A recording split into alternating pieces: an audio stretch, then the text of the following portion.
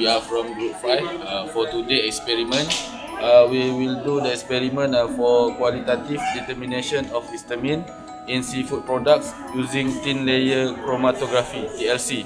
So our sample for today is Cencaru and Sardine. This is our sample. The weight of our sample is 20 gram. For the first step, we will add the sample with 100 ml of 80% ethanol.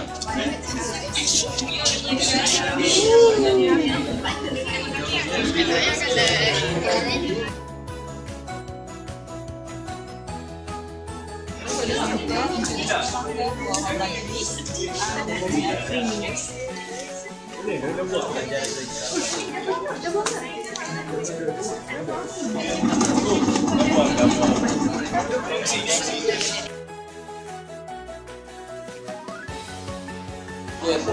35 to 40 ml of the samples and put it into the centrifuge tube and centrifuge for 30 minutes.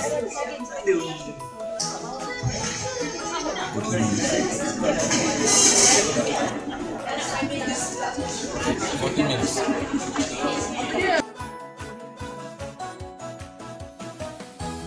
We put this centrifuge tube in the centrifuge machine for 30 minutes under 4000 RPM.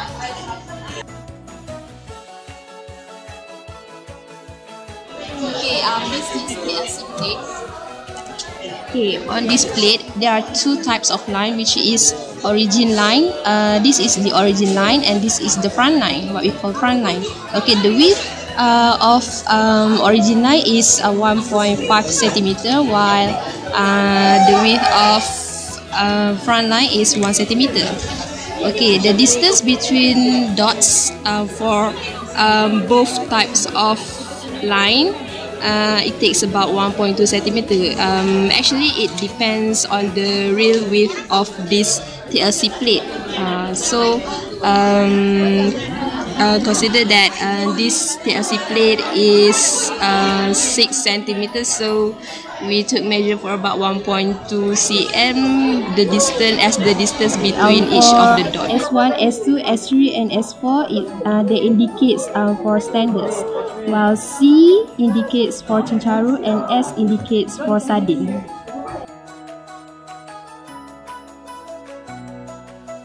Standard number 1, we put 500 microgram per milliliter ml at S1. For standard 2, 250 microgram per ml. Okay, for standard 3, 100 microgram per ml. For standard 4, we use 50 microgram per ml. Mana record video? Syah!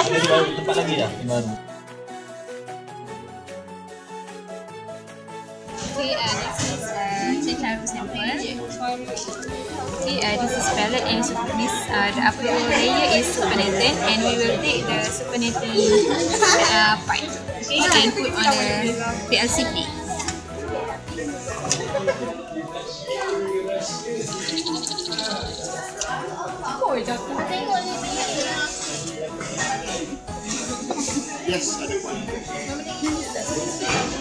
Sardine sample. Now we will take sardine. 1 drop. 1 drop. Yes.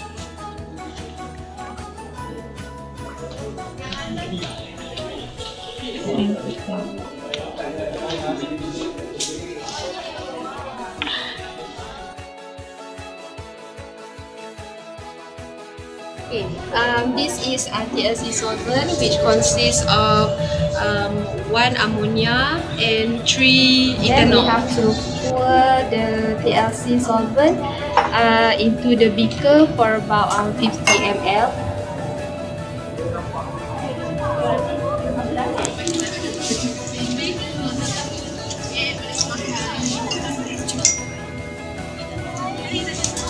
Okay, so this is 50 ml here. We got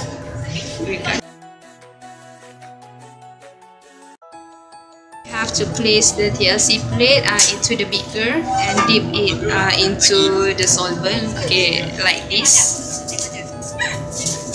Ensure that the TLC solvent is below the origin line. Ensure that. Okay, and then we enclose the beaker with aluminium foil.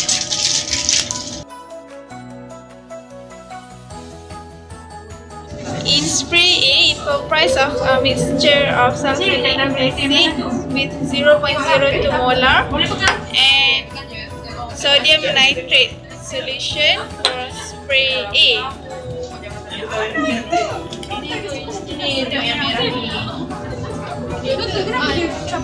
For spray B, it comprises of sodium carbonate.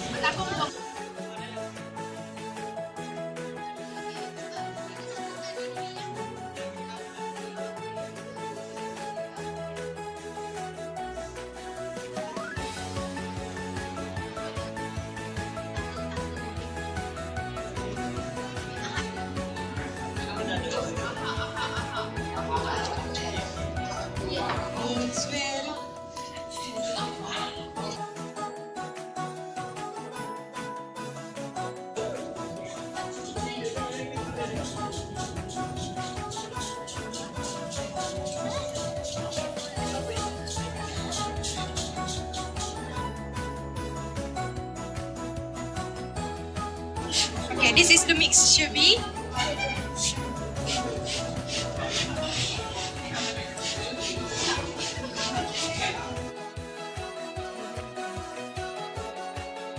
Process proceed until the color show changes on the TLC plate. Then the TLC plate will let to be dry.